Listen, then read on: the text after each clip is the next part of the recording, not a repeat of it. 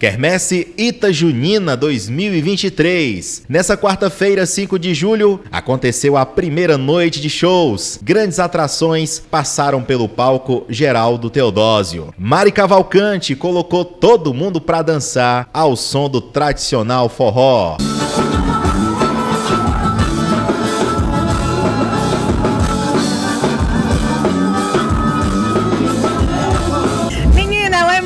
Que eu não sei nem como explicar, uma alegria muito grande. Estou muito feliz de estar aqui em Itapipoca.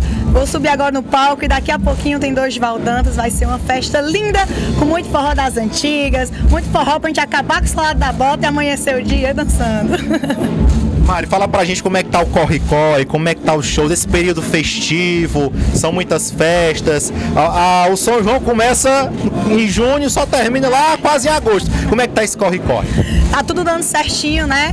Encerramos agora um período junino, ainda estamos nesse mês de julho, mas a agenda tá bem, deu uma tranquilada, mas tá tudo dando certo, bom demais. Uma mensagem para os fãs itapipoquenses que estão acompanhando o canal GB Tour.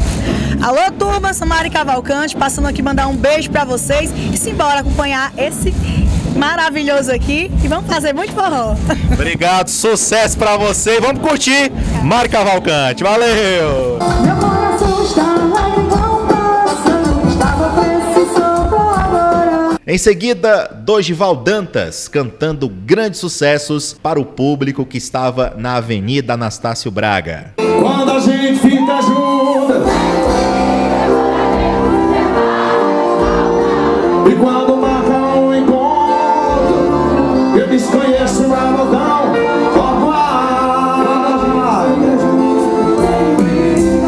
Estou feliz, espero que consiga fazer por onde merecer o retorno, como nas outras vezes, acredito que fiz.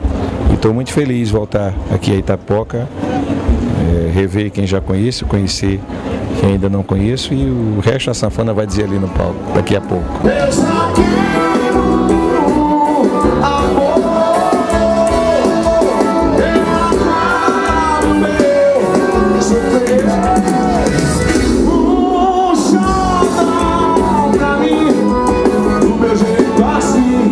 Só lembrando, a Quermesse Itajunina vai até sexta-feira, 7 de julho, e é uma realização da Prefeitura Municipal de Itapipoca, prefeito Felipe Pinheiro. Boa noite, é o sentimento de resgatar a cultura nordestina, a cultura das quadrilhas que Itapipoca tem, do São João, do Santo Antônio, do São Pedro, e de reunir isso na Praça da Matriz, um espaço para as famílias, onde a gente tem comida típica, tem as quadrilhas, tem violeiros, tem cultura popular, tem poesia popular, tem uma cachaçaria, tem uma casa de farinha.